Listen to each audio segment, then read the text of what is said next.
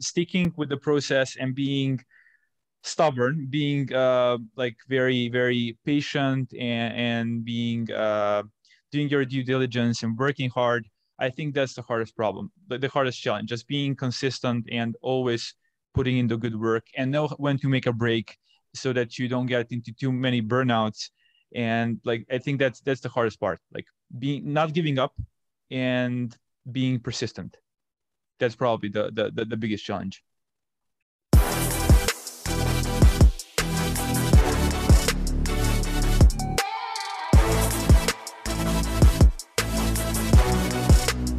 All right, so hello everyone, and welcome to the AI Stories podcast. I'm Neil Leiser, I'm a data scientist at iWaka, and I will be your host. So today, our guest is Aleksa Gordic. Aleksa first studied electronics and computer science at the University of Belgrade in Serbia. And after that, he actually transitions to the world of software engineering, and he works at Microsoft for 3 years. After that, he actually decides to move to the world of AI and machine learning, and he actually starts learning on his own. Without any bachelor, master, or even PhD, he actually manages to land a job at Google Deepmind, where he is now a research engineer. So today, we're going to talk about Aleksa's career, about getting into AI, about Google Deepmind and some of the latest AI algorithms. So if you enjoyed the episode, don't forget to subscribe to the AI Stories YouTube channel and follow Aleksa and me on Twitter and LinkedIn. All right, so let's start the conversation now. Hi, Aleksa. Really looking forward to chatting with you. How are you today? Awesome, Neil. Thank you for the invite. And just like a short, typo you made. Like I did finish the Bachelor.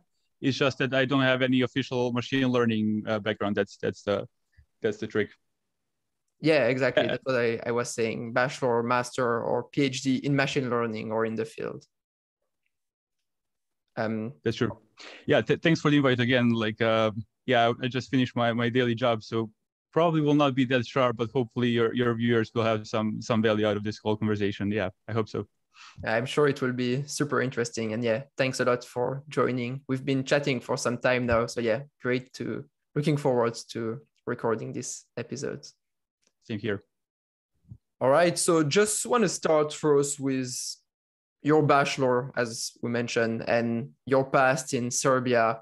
What did you study and why did you study this field? And yeah, how did you find it? How was it? Let's start with the beginning.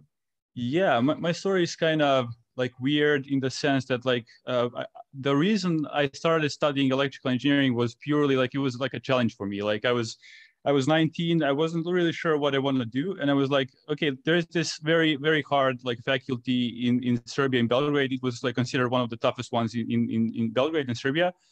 And I was like, let's go for it. Like I literally, I did not have like a clear vision. Hey, I want to be this tech guy. Like to be honest, I knew just a little bit about what programming is and what it means to be a programmer and how like a daily job in a programmer's life look like.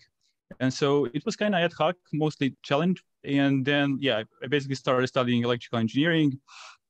And then like after first year, like I was like, now we're supposed to pick which subject we want to study, whether computer science or whatnot. And I decided to study electronics. And again, the reason was fairly simple. Like it was considered the hardest like module on my whole faculty. And I'm just attracted for some weird reason to hard stuff. And not only that, it's also because like I didn't want to have things like be black box. So I really like understanding what's going on under the hood of our computers and stuff. And then after spending a couple of years there, like I realized, okay, like enough is enough. There is infinite levels of complexity. You can kind of disclose. You can go depending on the scale. You can go all the way to like hardware, like bare metal, and then obviously physics, like quantum physics. So you have to stop somewhere and kind of say, okay, I'm going to abstract away this like bottom layers, like. And so for me, basically electronics, I figure out like, okay, I don't want to go any deeper. This is enough. And yeah, that's roughly it. So you chose your courses based on the ones that were the most challenging, and that's it. Yeah, plus, as I said, I wanted to understand how stuff works, and that's then naturally the two kind of aligned.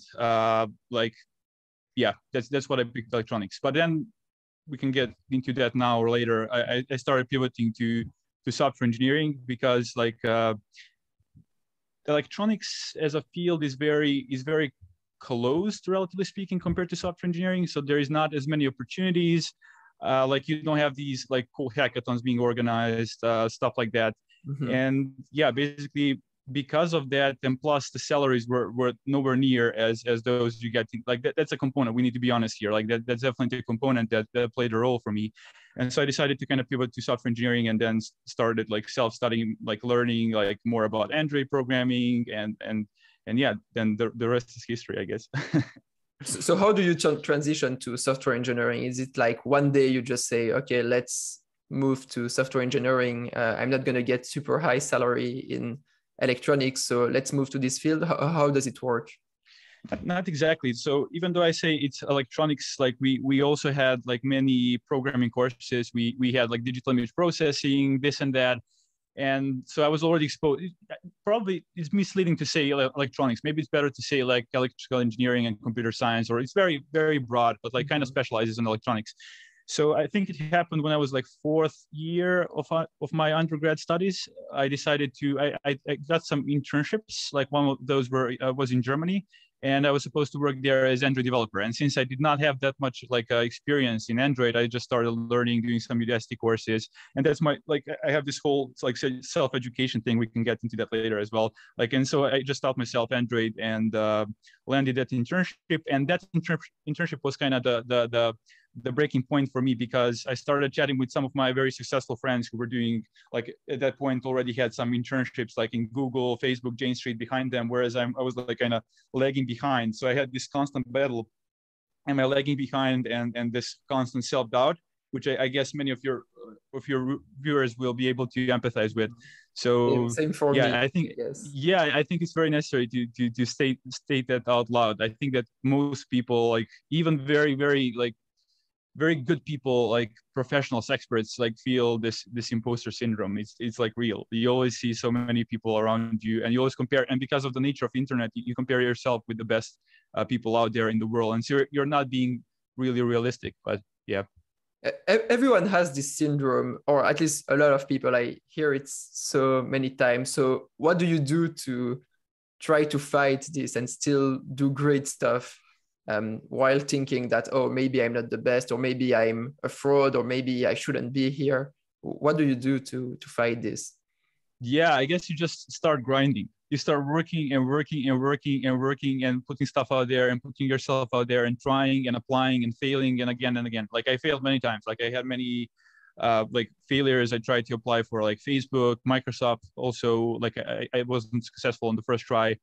Like this is more of a rule than an exception. Like to be honest, like most people like fail. It's not always that you are like don't have enough knowledge. Sometimes it's just like, hey, we don't have a head count or whatnot. Like, okay, we don't think you'll be a great cultural fit because I don't know, you're too extroverted or too introverted, or like something that's like your trait that they don't like, and they can kind of fire you, or it can also be just noise. Like you had a bad day and you couldn't focus and stuff like that. So yeah, I feel it's also when you analyze other people, you think they're perfect, or they don't have any doubts, or everything they do is always great. Maybe also because of social media, you see people posting and you think, wow, they're so great. Their analysis are perfect, and me, I need to think, I have some doubts, and so you start maybe doubting a bit more. But yeah, I guess it's survivorship bias as well. Like you see, it's always like that. It's the same thing as with startups. Like it seems to be like the situation is like, oh, all of these startups, like my friend started a startup and it's now like raising $50 million. Like, so it's basically survivorship bias is very strong. We need to kind of try and intellectually calibrate our brains to that we have this bias assumptions. Yeah, no, exactly. I agree. I find it's quite difficult, but I think that's also probably one thing that makes you progress. If you think you're not good enough, or if you think others are better, at least me, it pushes me to work even more to try to get even better. So it's a good and a bad thing as well. Yeah, but it can also break you. Yeah, Like yeah. it's always that tension. Like if you're comparing yourself too much with other people, that can motivate you, but you always feel that moment like, okay, this can break me as well. Like, and so not everyone's character is the same, and so someone may very well give up because of that type of competition. So sometimes it's better to just like maybe focus on yourself and focus on the process, not think about other people, not think even about like long-term goals. Just think about, okay, I have like 5 tasks I want to finish today, and I'm going to go and grind and finish those tasks, and just think about the process and less about the goals. And that can be kind of grounding and get you in the mood to and set you for success, basically. Yeah, that's super important, I think, I think a lot of us are really focusing on the goals, like, or let's take a very simple example. I post on LinkedIn and I will directly look at the likes and things like that. And if I don't have enough likes, I would say, oh, it's bad, I should stop. But actually, if you continue to post on LinkedIn, continue to work more, you will actually, the process is good, and what you're doing is actually gonna end up being good in the long term. But if you focus on short-term outcomes, you can get demotivated very quickly. Yeah, that's true. But even that does not guarantee you a success. Like I know many people who've been persistent and like posting to LinkedIn, and still they don't have as much likes or whatever reactions as they would like to. So it's also thinking about whom you're communicating to, who's your target audience, being aware of what's the cap for that audience. Like if you're, I don't know, if you're going into too much technical details on LinkedIn or like, you probably will not get like as big of a reach. Although I did have like my paper overview posts on LinkedIn are fairly popular, because I guess that's because I already have like fairly research like type of a community around on my LinkedIn. Yeah, no, so I agree.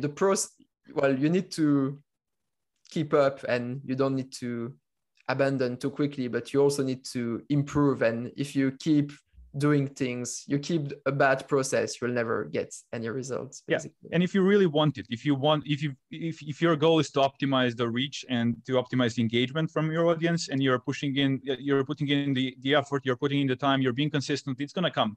But most people don't even have that goal in mind. Like they kind of, okay, it'd be cool for me to have like big audience, but like they are not really focusing and trying to think what's working, what other people are doing, and maybe like doing something creative. Like at the end, you always combine other people's stuff, and then you find something yours, and then you combine and create something that's going to work. All right, so just want to go back to software engineering at Microsoft. We went on some kind of tangent that was quite interesting, but yeah, let's go back to that. And how did you get the job? What did you do there? Let's talk about Microsoft. Okay, how that story started was basically, in a way, it was serendipitous, because like I found out about this machine learning summer camp that was coincidentally organized by Microsoft people. And I don't really remember how I found out about it, but I know the deadline was very close. So I found out about it, I don't know, like maybe February 25th, and 5 days later, the deadline was already there. And so I had kind of some luck to find out about that thing. And then I passed some selection process, which lasted, I think, 2 or 3 days. And that's what I must say, like, that's one of the best selection processes I've been through. Because usually when you apply for a tech company, you have a couple of very short algorithmic problems, like maybe 1 hour like long or 45 minutes. Here you had literally 2-3 days and open-ended problems. And so that was very cool. Although it's kind of hard for them to know that you're not like copy pasting from someone. There are some software tools they're using in the background, but still it's not that robust. But for me, it was very cool experience. And so, yeah, basically that led me to like I was accepted and I managed to participate in that summer camp. And so, yeah, during that period, I was applying for Microsoft. And so what happened, I ultimately went to this another student internship in Brazil. And so what happened was very funny. Like 6 days in, I landed in Brazil. Like I was like traveled half the world to get there. And Microsoft HR calls me, and I'm like, okay, is this really happening? Like 6 days in, and she was okay. You landed this. We have an offer for you. It's in this HoloLens team, mixed reality, artificial intelligence. Very cool. I was like, oh my god. And she was like, okay, but we need you here in a month. And my internship was supposed to be like 3 months. So I came there, I think August, and then I was supposed to stay there like 3 months. And at the end, I returned back like mid of September. I kind of negotiated a bit more time, but like I couldn't really push it too far away. And so yeah, so basically I stopped my internship.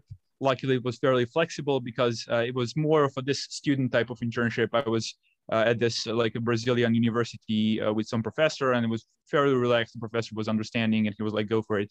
And so yeah, I got back to Belgrade to Serbia, and we have a fairly big like development center there. Like I think now maybe 350 full-time employees, and so yeah, I started working there.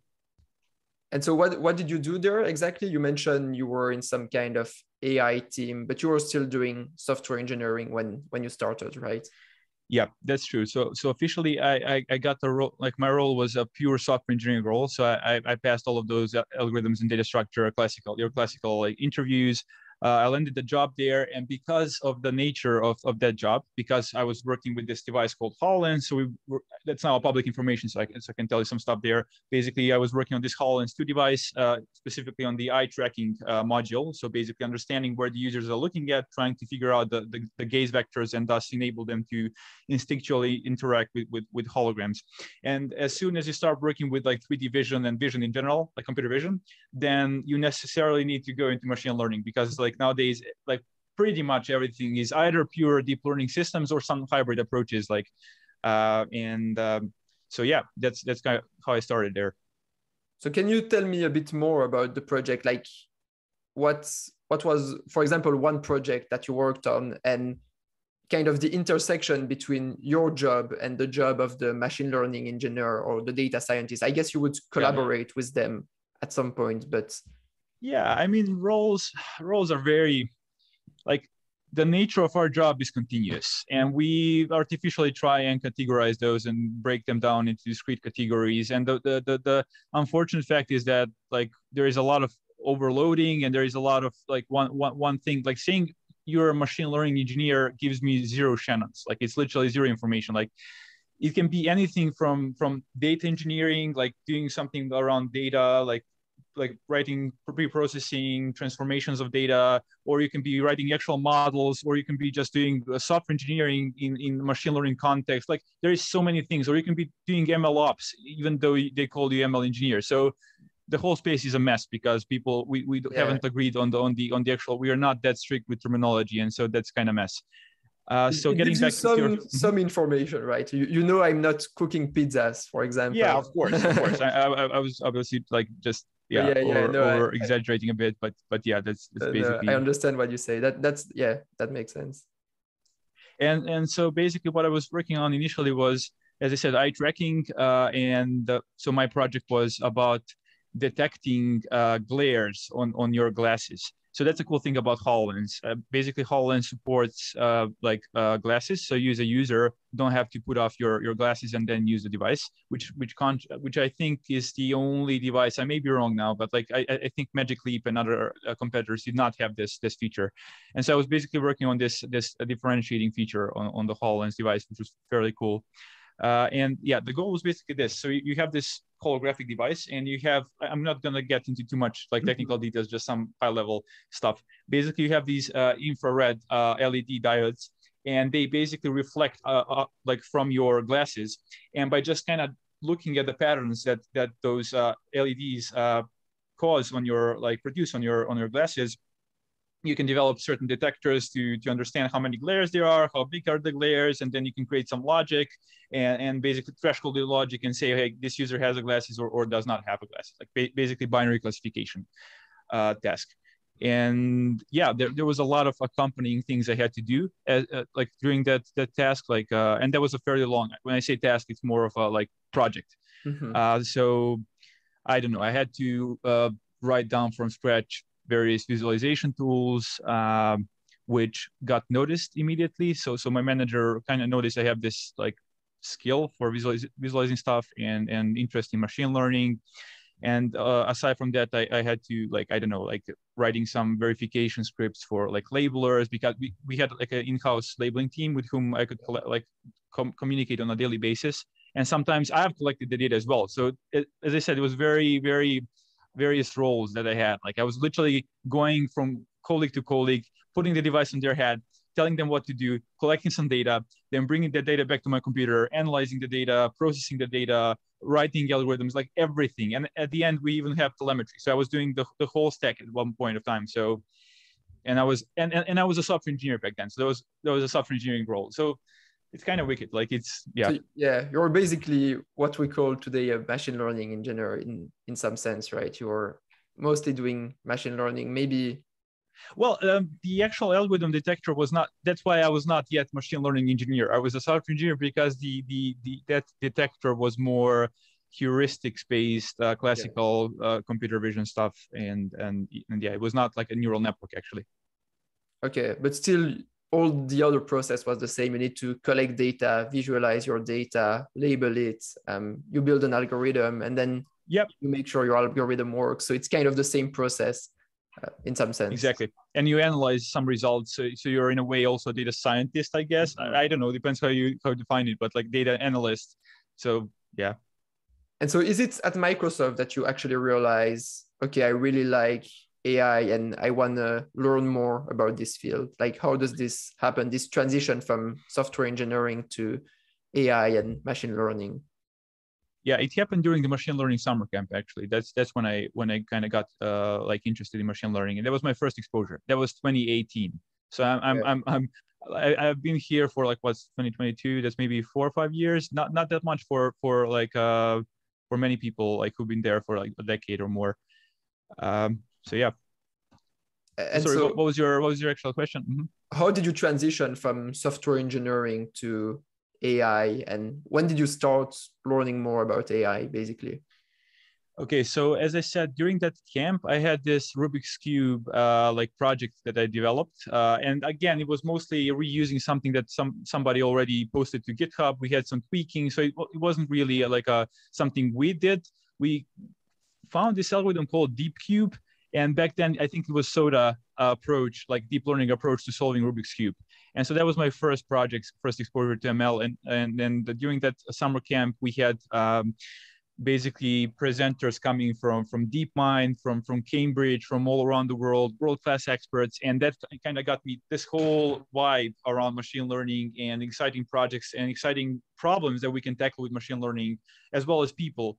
Got me excited about ML. And I was also I like visual stuff. I like seeing the results of my coding. So I don't get a kick from sorting an array. Like some people do. Like some people enjoy, okay, I'm going to implement merge sort or quick sort, and I input like 1 million elements in an array, and wow, look, this is now 0.5 seconds instead of 1.5 seconds. No, for me, I don't get a kick from that. Some people do. Some people are very excited optimizing stuff. For me, like I knew that there was a necessary evil. I had to learn that. Mm-hmm. But for me, it was much more enjoyable to understand, like to analyze images, to analyze videos, and do stuff like that. So basically my love maybe even started during my faculty when I was doing this digital image processing course. And that kind of got me into ML camp. And then from ML camp, I got into Microsoft. And then there, because of the nature of my job, I slowly started transitioning into machine learning. Okay, that makes sense. And so what you enjoy the most about AI and machine learning is analyzing the data. Is that what you prefer rather than training a model and seeing your model perform well or making crazy predictions that work really well? I wouldn't say that's the case. Like I have very broad interest in machine learning. Like when I say broad, like I can't overestimate how broad it is. Like I'm literally currently not just doing so let me start like this. Maybe like in 2020, I started analyzing various machine learning subfields, and so I was learning about computer vision and natural language processing and graph ML and reinforcement learning. So I was all around the place. And nowadays I even I started doing some courses on biology. So biochemistry and genetics and genomics and cellular and developmental biology and neuroscience. So I'm all around the place. And the trick is I try not to spread myself too thin, which may sound impossible, because all of these, every single word I said there, you can do a PhD, you can like basically dedicate your whole life. But I think we need to have this fusion, and the current academy and the current economy is not incentivizing you to be this Renaissance type of like learning person. And that's something I'm passionate about. And that's why, like, I think all of those, what connects all of those fields is that they kind of contribute to my understanding of intelligence. That's the connecting component. So I'm basically curious about understanding intelligence, and everything else comes from that. So that means I do enjoy training models. I do enjoy analyzing data. And I also enjoy just following what's going on in the whole community, just following the news, all of that. So I wouldn't say I have like a single thing. I'm just passionate about learning whatever I need in order to better understand how this intelligence of ours works, or intelligence in general. Even animal intelligence is fairly interesting. We can get into that if you want. Like, yeah. Okay. So you're what is intelligence for you? Like, how do you think about it? Maybe it's a difficult question. Yeah, starting with a simple question. This is what is intelligence? Well, I can tell you at least some of the papers I read. Like, there's multiple papers. People have been trying to define this since, I don't know, like the field itself started when 50s, 60s with Turing maybe, and so like a couple of famous papers. One of them is from Shane Legg and Marcus Hutter. They trying to define intelligence as basically an agent that's performant across various different tasks. So basically you have like this, they literally formalized intelligence by creating this sum.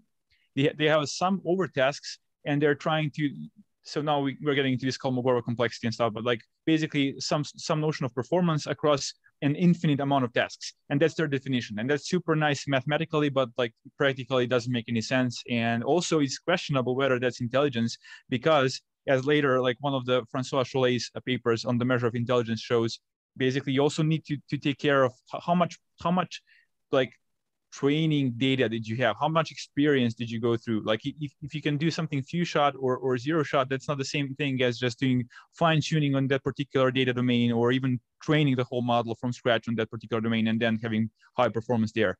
So yeah, I basically said other people's definitions of intelligence. For me, it's some interpolation between all of those. I think we're all saying the same things. We don't know how to exactly formalize it. Like, you know it when you see it, but you don't really know how to define like a formal equation and then like maximize the objective function. Like, it's like you want to be adaptive. You want to be able to, with as little experience as possible, to become performant at a task that you've never seen before. That would be like really like auto distribution type of quick adjustment to a problem. That would be intelligence, intelligence definition, I guess. And so your goal is to understand it better. Is there something else in mind? Like, I don't know, do you want to create a general artificial intelligence agent or whatever? What do you have a particular goal in mind, or you're just passionate about the topic and just want to learn more about it? Yeah. So yeah, let me preface this by saying everything I say here is my personal opinion. So basically, and not that of my company. So I work for Deepmind, and obviously our mission is to solve artificial general intelligence. So yeah, we basically, all of us think how to make that happen during our daily job. And I think most people are aligned on that same mission. Cool. So just to recap what we've already talked about, you did your bachelor in electronics in Belgrade, then you moved to software engineering, you worked at Microsoft, and then at some point you slightly touch on this, but I want to focus on that now. You actually decide to learn some subfields of AI on your own, which is you're basically doing a master or a bachelor, but on your own, learning bit by bit. So I'm interested in this process. Do you want to talk a bit more about this? Like, when do you realize, okay, I want to learn more about AI, and then how do you set up your plan? And how did you learn about those subfields? Because from what I understand, you had some experience in machine learning via this bootcamp, but you were not an expert. So that's how you kind of really got into the field, if that's right. Yep, that's correct. That's like completely correct. So I would say, so the summer camp was in summer 2018. And I started working in Microsoft September 2018. And like I think already after a month working at Microsoft, because as I said, we were exposed to machine learning, even though I personally was working more with classical computer science, computer vision algorithms. So I started doing Coursera courses, so classics like end-to-end. I went through the whole, basically first the general machine learning course, and then through all of the deep learning specializations, of which there are 5 of them. And then step by step, I was like, that was my first big step, I would say. And I was involved internally in organizing this very same machine learning summer camp. So I now started preparing the tasks, started doing everything that's like organizational and thinking about preparing the tasks and then doing the selection process and all of that. And so because I was engaged internally, then we also organized this internal hackathon, machine learning hackathon. And as a part of that hackathon, I created probably one of my coolest projects, to be honest. Like what I've done is I basically trained this Keras CNN, so convolutional neural network in Keras, and the goal was to detect gestures. And so what I've done, I first trained it to understand like swipe left, swipe right, and then thumbs up, thumbs down, gestures such as that. And then what I've done during the hackathon, I connected that with PowerPoint. So I don't even remember how anymore, but it was very hacky. Like it was amazingly hacky. Basically, I had 2 separate processes. I was running like in Python, like the CNN was running in the background. Then I had a different process like in C#. And basically, what I was doing is I was logging some information via file system. So I was basically creating new files for every bit of information because that was the hacky way to do it. And then the other process was kind of reading those files and like it was a mess. But at the end, it worked perfectly. That's beautiful. Like I managed to get it working during the hackathon, and actually during my presentation. During my public presentation, I was using, so the background, the computer was running that very same program in the background. And once my presentation was due, I started using it and just changing slides, and everybody was like, okay, this is very cool. He actually developed a project and was using it for the presentation. Now, the funny part I forgot to mention is that I think I crashed someone's presentation before that, and nobody knew what's going on. Like I was just nervously smiling in the background, and I was like, everything is fine. and so that you developed that within a couple of days, right?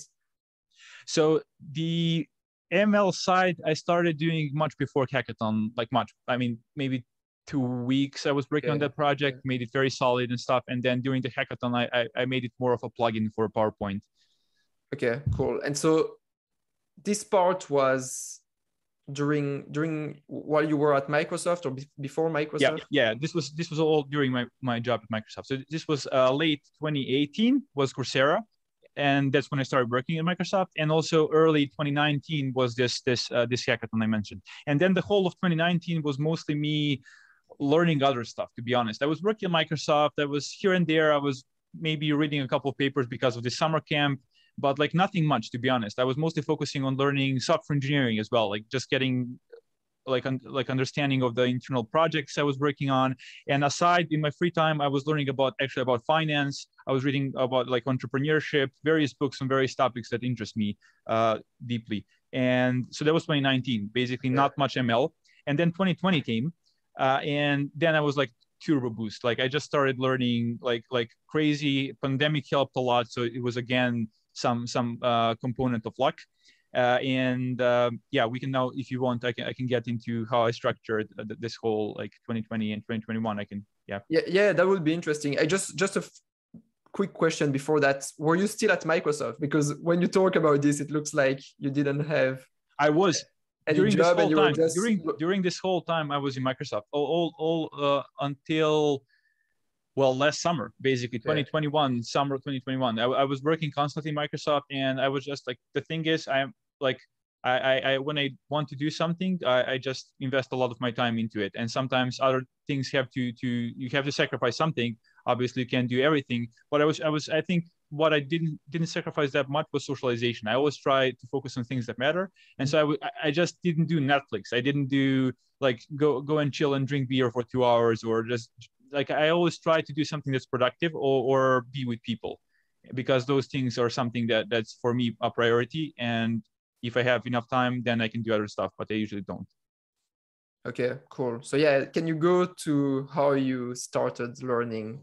And that's, yeah, super impressive already. That, yeah, you look like you stick to your plans. You have some plans and you really stick to them, and you don't get distracted by a notification or by watching Netflix or by whatever, which No way, no way. I literally feel bad and depressed if I start being unproductive. So maybe I got my mind into this mindset where I feel depressed if I'm not progressing, if I'm not self-advancing, if I'm not learning, and maybe that's bad, maybe that's good. But I think many successful people actually have that trait. That's what I noticed. Like I didn't know that back then, but like if you take a look of like many of those people, like take Elon Musk or Gary Vaynerchuk or who not, like those guys cannot, like they have to do something. They have to be busy. And I guess after working for years and spending a lot of time working, it's hard not to work, and it's hard not to do something that's making you better or your company better or whatnot. Yeah, to be honest, I feel kind of the same. Like I always need to do something. I would never, even during weekends, I don't want to wake up late. I want to wake up early and still do things. And sometimes it could be hanging out with friends and enjoying the weekend, but it can also be reading a book or doing something. And every time I just do nothing, I would never watch Netflix or anything because, yeah, I don't know. I feel I'm losing time, but sometimes this can also be stressful because you're kind of putting a lot of pressure on you. Like, oh, and no, I'm not productive. And I think it's also important to have some time where you're not doing anything and you just think about life, about things, because a lot of creativity and inspiration comes when you're bored. And if you're never bored, it gets kind of difficult. So I try to have always some time where I get bored to be productive. But yeah, that's completely true, and that's something I should be doing more of, to be honest. Like I've been thinking a lot about that, like over the last couple of months, to be honest. Like you have to find this trade-off when you're learning and absorbing other people's information versus when do you have time to think for yourself. And I think more than ever, we are now like leaning towards this side of constantly learning something. You always have this new paper, you always have this new video, a new podcast coming out. And back then, like, I don't know, like 200 years ago, people didn't have Netflix nor internet, and so they could focus and think a lot. And so it's a delicate balance. When do you want to learn more versus when do you want to just take the knowledge you have and try and produce something creative? Yeah, I mean, I obviously make breaks, like I do power naps, I do like strolls, I train. And during that period, or when you're just taking a shower, all of those periods are much more like those divergent mode of thinking. And so that helps. But you need to dedicate, I think, some time during your day to just think, like just go and chill, go walk. And that's a note to myself, by the way. I'm just telling that to myself right now because I'm not doing that, not nearly enough. Yeah, sometimes I literally spend like, I don't know, like I really, like my weekend is basically someone's work day. Like oftentimes, like I literally work sometimes like 10 hours on like Saturday and Sunday as well. And like I would chill in the evening, but before that, the whole time I would just be doing something like reading, like writing blogs, or depending on whether I'm in the input or output mode, whether I'm just ingesting and learning, or am I writing a blog or creating like a project or making a YouTube video or whatnot. So can we go now to the part where you started learning about AI? Like how did you go through that process and how did you work? How did you learn so much on your own, basically? Yeah, well, I started learning, as I said, in 2018. So it's not like, and I was also working constantly. Don't forget, like I'm making it sound like Microsoft was this like 1 hour thing. I was working 8 hours there every day. So I was learning a lot constantly. I was exposed to ML internally. I was constantly being exposed to all of this. And then 2020 came, and I basically decided to make the best use out of pandemic. So less distractions. I also didn't have to travel to my work. And so I decided I want to systematically start and learn a lot about various different topics. And so the first topic I was very interested in was neural style transfer, which if you know my background, you know that makes sense because it's, again, very visual, very like you write some program and all of a sudden nice pictures come out, and that was very pleasing to me. And so I started with neural style transfer.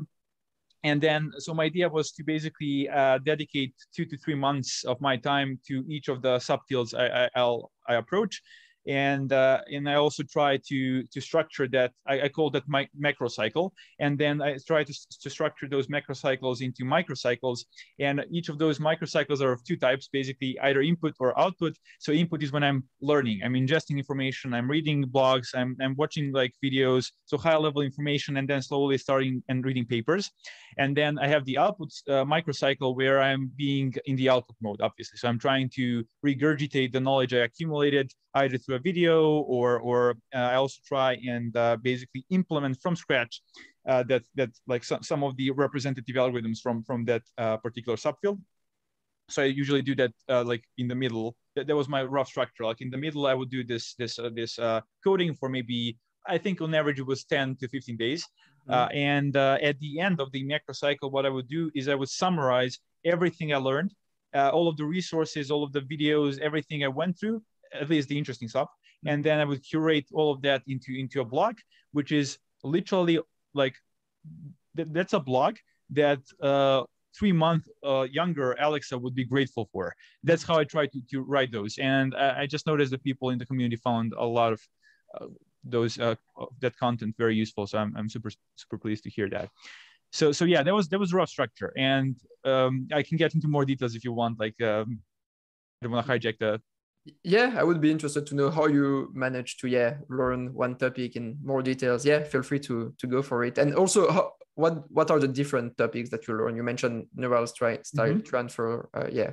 Yeah, basically started with neural style transfer, and then I was then learning about Deepmind, which is this very psychedelic like looking. You can maybe even post a picture here on the screen or something, like algorithm, again very visual. And then I did GANs, so generative adversarial networks, and after that I started learning more about NLP, so natural language processing. I implemented the transformer model there, the original transformer, and then GraphML, and at the end reinforcement learning. So all of that was throughout the period of early 2020 through like maybe March, April 2021. That was the like 1 year and 4 months was roughly that high intensive various areas. But then I did not stop. Since then I continued with the same pace. I just shifted my focus onto different things.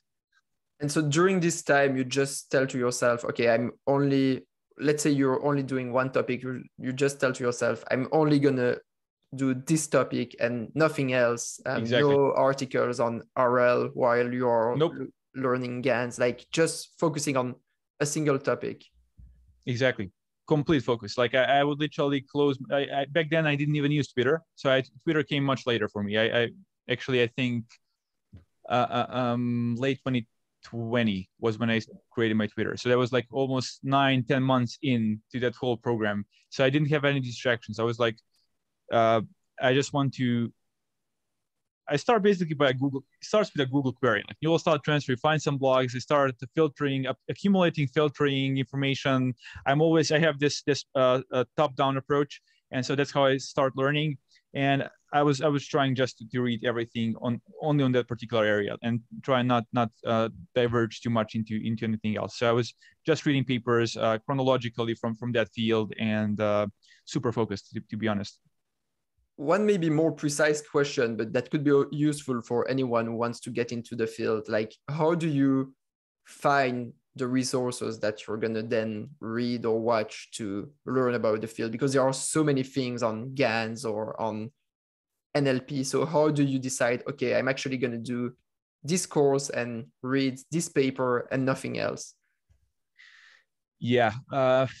So first, I guess, very important advice is not to get into this decision-making paralysis. Just find something that the community already says is decent, like resource, and go for it. Like, don't try and create an optimal path because you'll just get exhausted and you'll probably give up.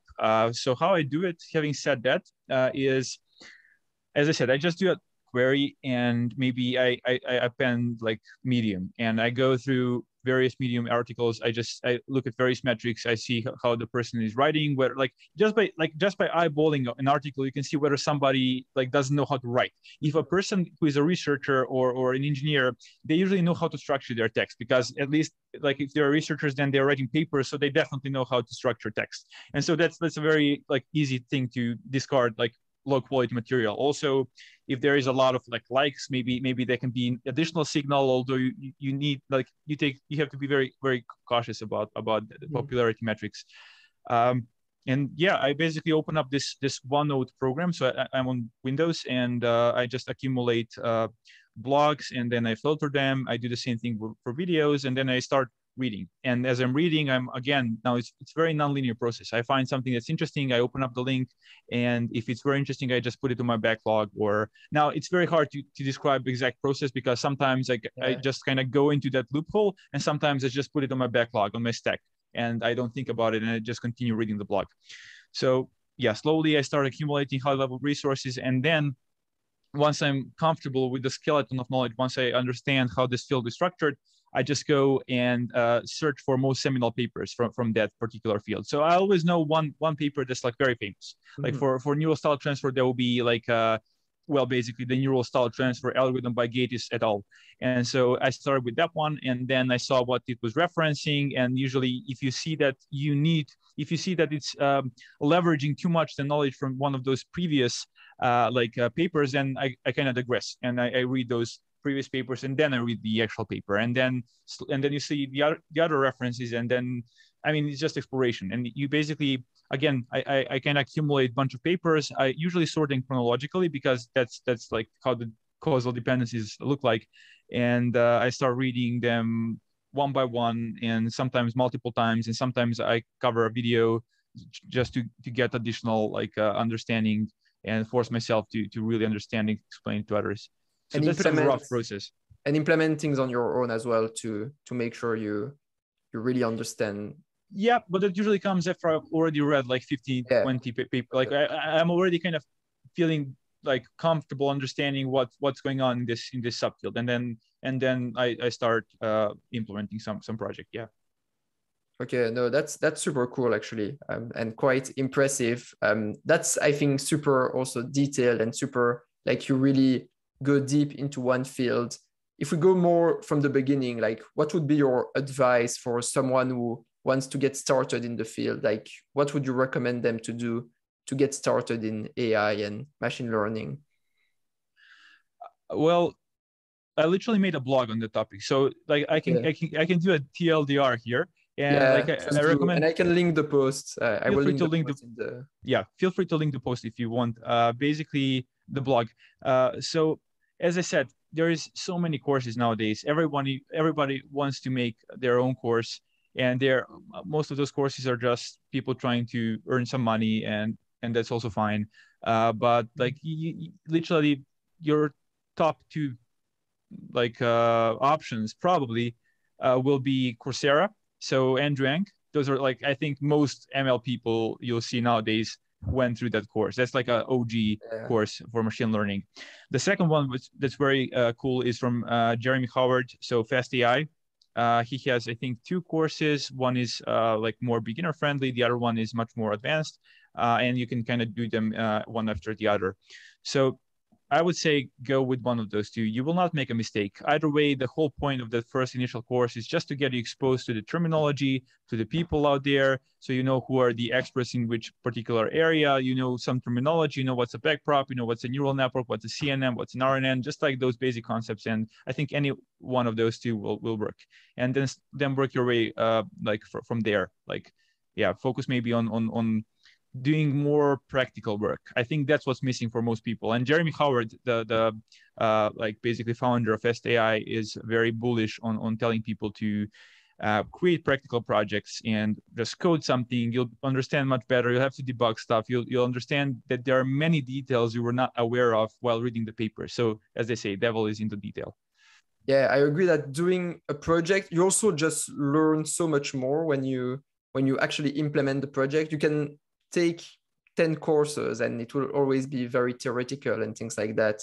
But when you actually do a project, you get your hands dirty, you implement something, you will learn so much. And I also feel it sticks in your head. Once you've implemented it, you can remember it. Whereas if you just read or watch, I don't know, 10 courses, you will forget at some point if you don't practice. 100%. 100%. Like that's why I always had these like input output type of structure. And I forgot to mention one course that shaped my thinking a lot and helped me with this better structuring of my learning, of my curriculum, is Coursera's Learning How to Learn course. I think there are two teachers. One is Barbara. The other teacher is Terry Sainovsky. Hopefully I'm not butchering his name. He's a very famous guy in the neuroscience community. And so super recommend that course to anyone, because like taking a step back and turbo boosting your learning capabilities and learning some tips is much better. So you investing 2 months of your time or even less. I don't think you need more than a month for that course.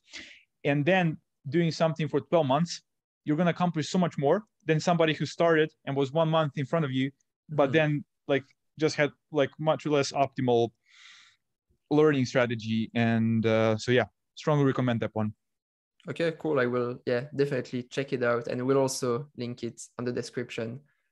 So yeah, we've talked about a lot about how you learned about AI. So let's now move to Deepmind. At some point, you actually have Deepmind in your head. You want to get the job there. So yeah, how does this process work, and how do you manage to get an offer at Deepmind? Okay, so basically the Deepmind idea was planted in my brain already in 2018 during that summer camp I mentioned. So I had, as I said, we had lectures from Deepmind, and their appearance was like very, very, very powerful. I don't know, like I heard all of these rumors, like people who work there, all of them are from prestigious faculties. Like they come from like Stanford, MIT, Oxford, Cambridge. They have like this, like most of them have PhDs, and it was kind of sounded like very academic and very like intellectual company to be in. And so there was this allure from the get go. And then yeah, this whole journey of mine was happening. I was working Microsoft. I was not thinking about Deepmind that much, and then like it roughly, I would say, aligned like with my 2020 journey. So when I started doing this neural style transfer and all these projects, and I think maybe middle of that year, I figured out, okay, maybe I could give it a shot. Like maybe I don't exactly remember when did this crazy idea, like when did it pop like in my mind, and when did I feel so confident that, hey, I can kind of land a job there? Because before that, it sounded like very incredible and impossible. So I'm not sure when the exact moment happened. And yeah, then I was just learning, and I tried to connect with some people from Deepmind. So I knew this guy, Petar Veličković, who is and a shout out for Petar if he's listening to this. Basically, he's an expert in his field, GraphML, and I started chatting with him on LinkedIn. I don't remember how, and basically, I told him, hey, in a couple of months, I'll probably start covering some GraphML papers. I want to cover your paper, and if you have some time, I would love to chat with you just if you can help me around to understand better all of this literature. And he was very receptive.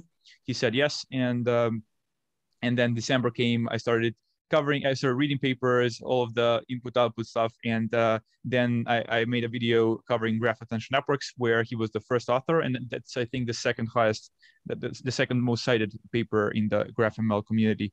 And yeah, then I implemented this graph attention network like paper, which blew up. Like that project just blew up beyond my imagination. It was like, now I think it has over 1,600 stars, which is like for individual contributor who has done that in a couple of weeks in his free time. I was literally working full time back then in Microsoft. Like it just exploded, and the whole community found it useful. Apparently, that there were only not that high quality research type of implementations in TensorFlow, and people needed one in PyTorch, and I just filled in that gap, and that kind of blew up. And again, I think that's one of the things that also helped me make that better bond between like Petar and me, and establish that like communication channel even firmer. And yeah, then he was very, very happy to refer me for Deepmind. That's what he told me, and then the rest is history. So when we chatted, you mentioned you actually didn't get the job at first, and then you got it in the end. Is that right? Yep, that's correct. That's correct. And basically, all of that happened very fast. So I just went through a bunch of interviews. I was first thinking whether I should go into this part of the org or the other part of the org, and I decided for one, but it was fairly arbitrary, to be honest. Like until you see the actual projects and the actual people, you don't really know. So I'm very experimental in that sense. Like I want to A/B test. I want to try both roles and test, but like that doesn't work like that. And so I just arbitrarily picked one because most of my friends, so Petra was in that part of the org, and so I applied for that one. And I basically passed all of the interviews. And in the last one, so what happened? So I can maybe, yeah, I don't know how much I can tell here. Sorry about that, but basically, my understanding was that it was more of a noise type of a thing than me not knowing anything. Mm-hmm. And it was more okay, like I don't align with the type of profile for that particular team. So it was again more of a cultural thing, not being a cultural fit for that particular team. And then because I was like a strong technical candidate, they rerouted me into this other part of the org. And then 4 or 5 interviews later, that team accepted me. So it was basically like it's just the other team, and sometimes you don't get the exact team you want. And yeah. So you started this job a few months ago, right? You came to London quite recently. Mm-hmm. In which team are you now? What are you working on exactly? Do you want to go into just a bit more details? What's the team and what are you focusing on? Sure. So I currently work in this team. It's called the Applied team, and basically we try and take the research from Deepmind, and we try and create some cool projects, some cool products, and then if it makes sense, if it looks reasonable, then we basically pass it on to Google, and for example, or we just in general we try to productionize like research that's coming from Deepmind. Doesn't have to necessarily be Google or Alphabet. It can be just something that we find like useful for the world. And now when I say applied, this can be misleading, so I have to elaborate a bit more. Mm-hmm. So Deepmind has very collaborative culture, and so this whole team label is very loose because I collaborate on a daily basis with like researchers. I constantly collaborate with researchers, and sometimes you're doing the stuff that researchers are doing. Sometimes you're doing engineering stuff. So it's very vague, and it depends on your particular role. Depends how long you've been in the company. Depends on a bunch of factors. It depends on the particular phase of the project, the project you're in. So you cannot define it. So yeah, basically it's a bit more geared towards being applied compared to being in this other part where it's a bit more geared towards research. So you're trying to publish a paper. Maybe that's like your final goal. Whereas for us, it's maybe building something that's going to be useful for the external world. Okay, so if I understand correctly, and yeah, correct me if I'm wrong, you're not starting from scratch. You're already taking some project that already exists within Deepmind, and you're just kind of improving it or developing it further to make it useful in the real world, as you mentioned? Or can you also start completely from scratch, like, oh, let's build this project from scratch because it looks cool? Depends. We also have so inside of Applied, we also have people who do more of a research. And so sometimes it can be from scratch. Sometimes it can be reusing something existent there, and then maybe additionally like experimenting with it, combining with some other models, and like, yeah, it's complicated.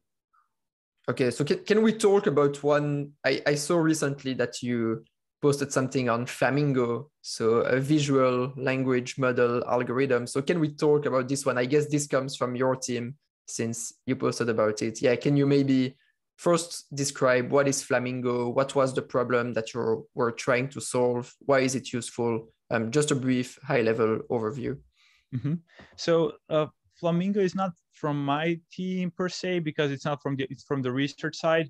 But okay, we, as I said, we closely collaborate with them. Mm-hmm. And so what Flamingo is, for those of you who don't know, it's a VLM. So it's a vision language model, which means you can feed it images, you can feed it videos, you can feed it text, and you can ask it questions, or so it can answer questions, it can generate text. It's basically the only modality, the only output modality is text. So you can, for example, imagine inputting an image and asking a question and you get an answer, or you can input an image and the model captions the image, or you can input a video and then you can do whatever, like or you can just combine multiple, you can kind of prompt it. So now we're getting into the prompt engineering, into this, I think it's in context learning. Hopefully I'm not butchering the word. Basically, you kind of tell the model what you're trying to elucidate from it. So you give it an image, you give it an example of the answer you're expecting, and then you do that a couple of times in a smart way. And then the model, you just prompt it finally with an image and it gives you whatever you're trying to get from it. So that's kind of high level overview of the model. And so it can solve multiple tasks, right? That's like what's the novelty there? Is it that it can solve multiple tasks? Yeah, I would say what's the novelty? I don't think that so far we didn't have those types of like VLMs models where you can intersperse both the textual and vision and video modalities. So I might be wrong here. Don't quote me on this. So everything I say is my personal opinion.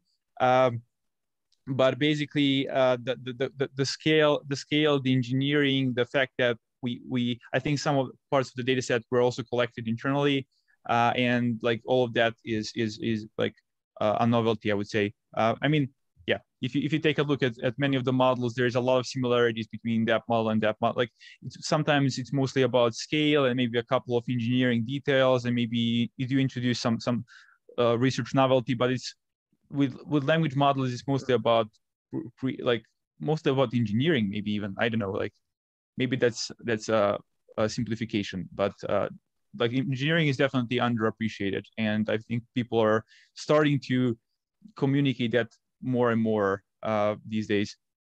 So can we go a bit into like multitask learning? Like you train the algorithm on some collection of images and text, and then you test it on a bunch of tasks, right? And how does this process work? Like how can an algorithm know, okay, no, I'm doing task A or doing task B? How does it know? How can he do multiple things at once?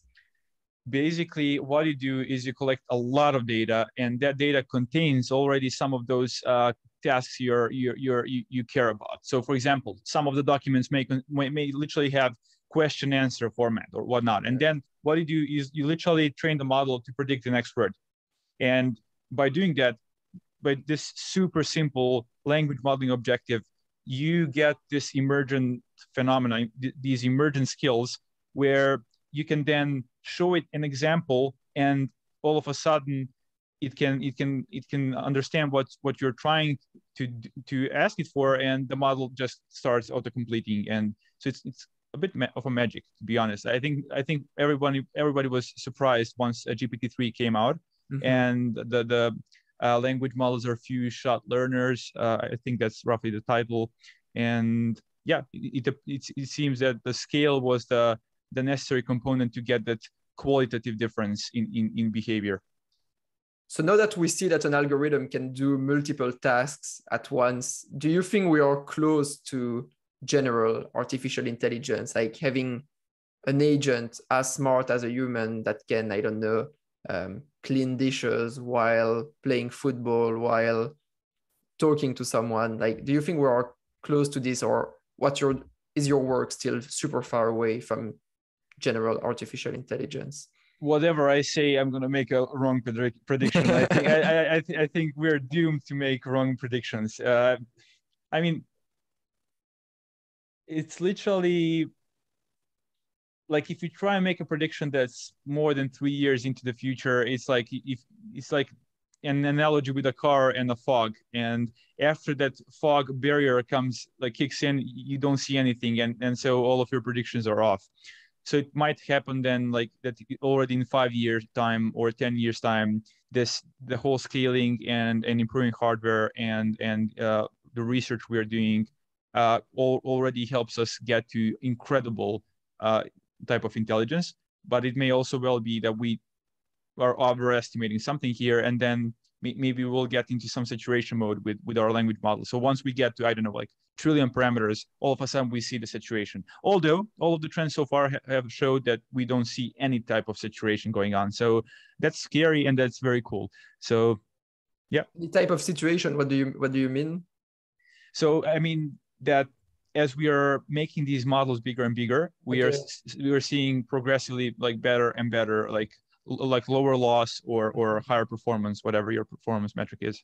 Okay, yeah, that's cool because it means more people. You don't need to be a super big lab to do this. It's accessible to everyone. Everyone could, well, maybe not now, but with a bit more computing power in a few years, everyone could implement their own multitask learning model or whatever.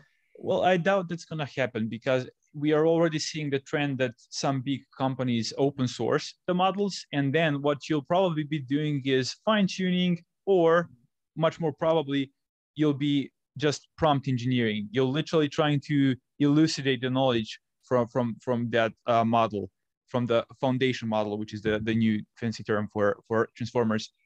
So, yeah. Okay, so one last thing about this research and AI, and then we'll go to the last part, which is some career advice that you might have, is because you've read so many papers, you've looked at so many different subfields, is there one algorithm or one research that really blew your mind? Like you were like, wow, AI can actually do this. That's crazy. That's unexpected. If you had to think of one, what do you think? Yeah, that's a great question. Let me think a little bit about it. I honestly, I think a couple of these models that came out over the last 4 months had that effect on me. I did not expect many of the behaviors we are now seeing. Like also recently, we saw Imagine, I think that's how you pronounce it, model being published from Google. We saw DALL-E 2 from OpenAI. We saw all of those models. They're doing the text to image generation. Mm-hmm. That's kind of fascinating. Flamingo was also amazing, and I'm becoming a believer. Like I'm not saying anything. I don't know when exactly we're gonna achieve AGI. No idea. But like I'm being more and more optimistic about it. So the two papers that you mentioned, DALL-E and Imagen, just to give a small explanation, you basically give it some kind of text and it produces a super high quality image, which is quite crazy. You can tell anything, like two cobras on the beach wearing a hat and drinking coffee, and you will actually have a super high quality image of this. I will link also the papers in the description, but I agree with you that that's probably one of the craziest things I've seen, like an AI which can understand such a rich and complex language and output an image of this. That's super crazy. Yeah, and also Flamingo, like just having this multimodal dialogue with an agent is amazing. Like being able to like basically post a video or an image to a dialogue and expect an answer from the agent is also mind-boggling. Yeah. So can you basically chat with the agent and he would answer you like almost like a real person? Well, I don't know if you saw the post on Twitter. I saw the post. Yeah, it's for the followers. So again, obviously, we want to be like transparent, and we also showed limitations that we still have a lot of work to do. Like I don't think any reasonable person in deep learning is arguing that we have a lot of work to do. We're seeing some fascinating results, but yeah, a long way ahead. Mm-hmm. Cool. So let's now focus go on the last part of the conversation, just a few career advice that you might have. The first one is more looking back at your career. Like you've already done a lot. Well, you're very young. You told me 27 when we chatted. This hasn't changed since a few weeks ago. It hasn't changed. So yeah, looking back at your career, what's like one big challenge that you faced, or what's the biggest challenge that you faced? Something like, yeah, really crazy that you achieved.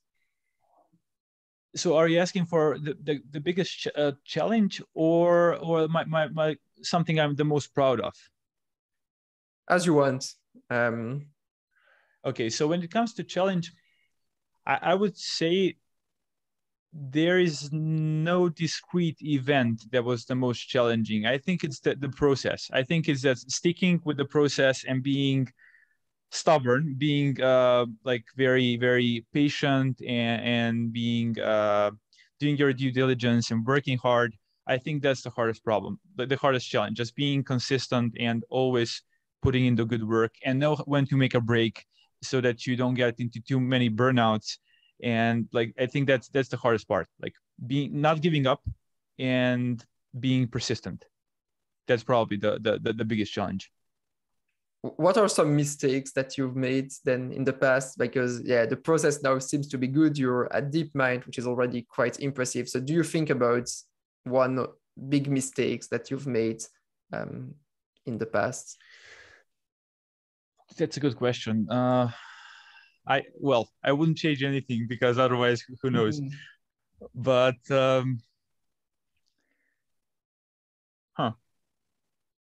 it's also true the biggest mistakes that you actually learn a lot. I think someone said, "I never lose. I either win or I learn." Exactly. Yeah. I mean, what would I change? Is that what you're asking, or? Yeah, one big mistake, or if you had to do something differently, yeah, what would you change?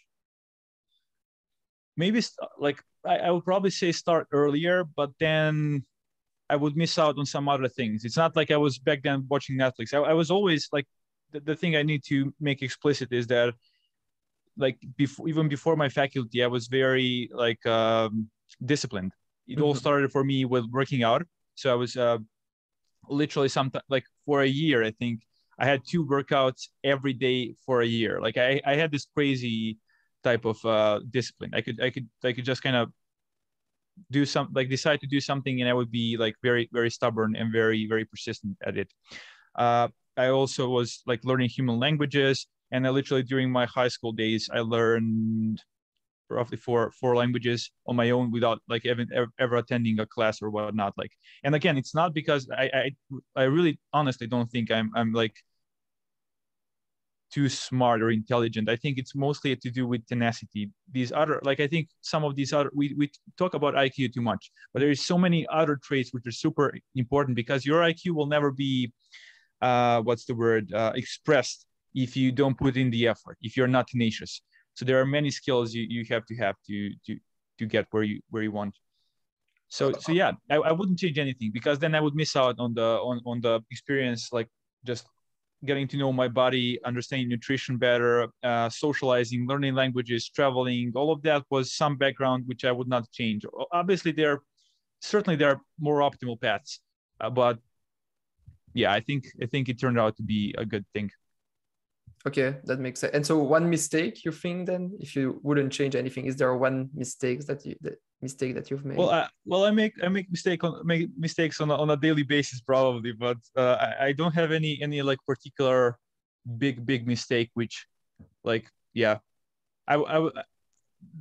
like what I would regret is that if I haven't tried and applied multiple times and accepted the rejections, and if I gave up.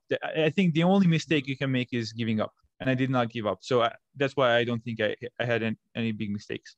Like literally the only big mistake is you giving up. And like, of course, you do have to have a target, which is reasonable. Not so. Yeah, makes sense. So 2 questions before we actually finish the episode. The first one is, now that you're at Deepmind, you're working with some of the best researchers, machine learning engineers in the world. So what's a good data scientist, machine learning engineer, according to you? Whew.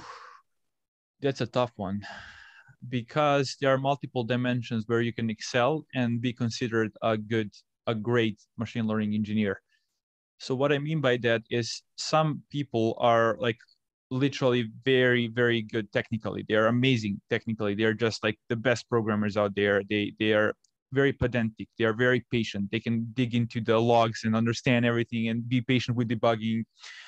But maybe they miss communication skills. They are not as good there. And maybe that's, I'm just giving 2 dimensions, possible dimensions. There's multiple more. I'm just giving 2 to simplify stuff. And then maybe the other person is not as great when it comes to like being like technical expert in whatever like domain, but they are much better at collaborating. They're the glue. They're the connecting person in that team, and the person that maybe raises the spirit or makes the team feel like a team, feel like a cohesive unit. So I think it's the same thing as with brain. Like I wouldn't say any particular like cell in the brain is better than the other, because like I'm not going to get into neuroscience, but you roughly have this like glial cells and you have neural cells. So people usually think you only have neurons. You don't. Like neurons are the computational units, but glial cells provide the computational units with immunity, with nutrition, with like everything else, like with energy. And so some people are more like being like connecting, and some people are better at computing and doing stuff. So all of those types of people are necessary to have like this functioning system, such as team or a company. And I'm just comparing it with another system, which is brain. I think it's a maybe adequate analogy, I would say. I think that's a good point. You need a bit of everything to have a good team. If you only have good, people that are really, really good technically, but who cannot communicate or whatever, then you don't have a good team. If you only have people who are good at communication, but cannot do the work technically, then you also don't have a good team. So what you're saying is, to have a good team of data scientists, you need a bit of everything. And exactly. So like, I mean, if you want a good team, you need to have complementary skills. You need to be like a cohesive unit. Yeah, no, I mean, I think that makes sense. And yeah, usually I think also some people can think, I actually wrote a post on LinkedIn recently. You see the world of AI and data science, and you just think, okay, I need to learn all those things. Like I need to be super good at software engineering, at SQL, at stats, at probability. And you start to get scared because you think there is so much, but actually you don't need to be an expert in everything. You need, as you mentioned, you need a bit of everyone to do a team. So if you're really good at communication and SQL, then you can fit really well within a team where they have some experts in probability and machine learning or something like that. So you don't need to be an expert in everything. You just choose some kind of particular field. Exactly. Like I would go even further. Like you literally just need to learn what is needed to pass the interviews. Then you learn whatever is specific to your role. So why I'm saying that, like you mentioned SQL, like I've never used SQL. I did have some like one web programming course in my faculty where we kind of had to use some SQL statements. Like literally depending on your role, and I had multiple roles already, you may like never see some technology. I never had to interact more seriously with that because I almost never work with structured data. I always work with unstructured data, with images, with text, with videos. So I never ever had to use. So I guess that may be very surprising to some of your listeners. Like so I think it's like just learning tools for tools' sake is not that great of an idea unless you know you're going to be working with structured data, because there's so many models, so many tools you could learn, like Gaussian let's take like machine learning algorithms. Like you can learn so many algorithms. Like you can start learning Gaussian processes and Bayesian neural networks and Hopfield networks, which are now already extinct, quote unquote, or deep Boltzmann machines or transformers or GANs, or like there is so many models that if you start doing that, you'll get nowhere. You need to find some way to focus and see what your goal is, and then depending on your goal, curate what you need to learn. So if you know you want to work in this cool vision startup, don't just go there and learn about Gaussian processes or KNN, or like, okay, KNN is maybe like basics. You'll hear that even in Coursera courses, but like you need to try and focus and understand that the field is so huge that there is no way you can learn everything, and you'll just give up. Yeah, no, and I agree that also most of the time it's so much easier when you learn something because you're working on it for example, during your day-to-day job, or because you have a project on the side and you need it. If you just learn something for the sake of learning something, first of all, it might never be useful, but that's not a problem because it's always a tool that you can use. But it's also, it won't make sense, and it won't stick in your head as easily because you're just learning about MLOps, but you're never deploying an algorithm or whatever. It's not going to be useful. And there are so many tools out there. So yeah, I guess it also depends on your goals. Like, I mean, if you want to be a researcher, maybe being less goal driven is not a bad thing. Maybe learning for the sake of learning is not a bad thing. Like you're kind of following your curiosity gradient, if I can put it like that. And I don't think that's bad per se. It depends on whether you are goal driven, whether you know exactly where you want to be, or you just want to be more like unsupervised, more open-ended, and basically depends on what you're trying to accomplish, I would say. Yeah, no, I agree. Yeah, that makes sense. And I think it's always good to learn new things, even if you're never gonna use them. It's always a new idea, a new tool, and in the end, you can always use it later on. You never know what's gonna happen. Well, I that's either a bad or a good attitude depending on where you see yourself in 5-10 years.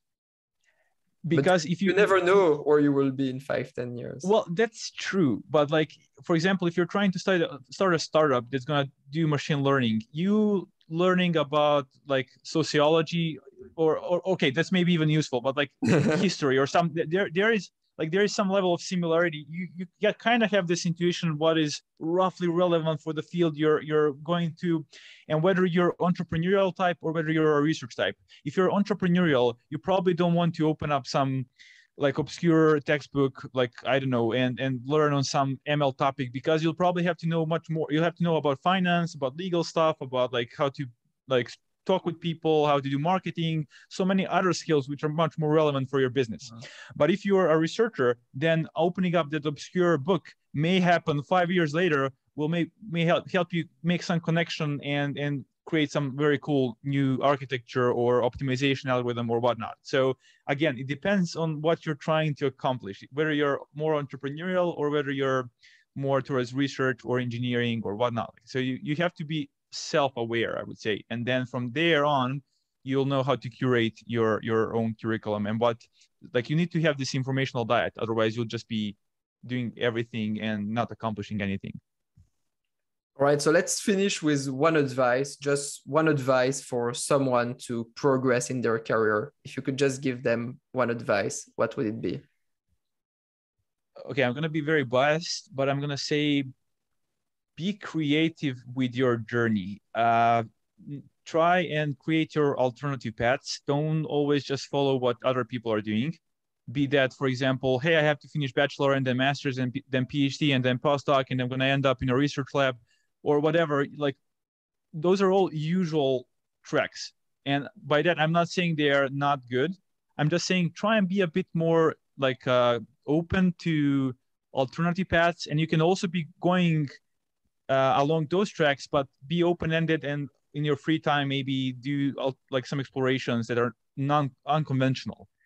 And I think that's maybe one of the top advices I would give. And learn how to learn on your own. That would be like a second one. Like, yeah, I think learning how to learn it's kind of something very valuable in the long term. In the short term, you think, oh, I'm just going to learn this because yeah, it's important. But if you don't learn the process of learning in the long term, you're not going to do well, because you're going to learn things in the wrong way or never going to remember. Or exactly. And also because once you finish your faculty, you're on your own. Like, all of a sudden now you don't have any structure that somebody else is imposing onto you. You don't have the professor, you don't have that many peers. Now it depends where you end up, basically. But like, you'll have to navigate this vast space of knowledge on your own, and you better learn how to do that efficiently before you end with your faculty. I would say that's maybe one of the most important things. Yeah, no, definitely agree. Well, Aleksa, thank you so much. It was amazing to have you on the podcast. Yeah, have a good evening or even night. It's quite late now. And yeah, I'm in the space. So yeah, for me, so yeah. no time for you. Awesome. Thanks a lot, Neil. I appreciate the invite. Yeah, my pleasure. Hope to see you very soon.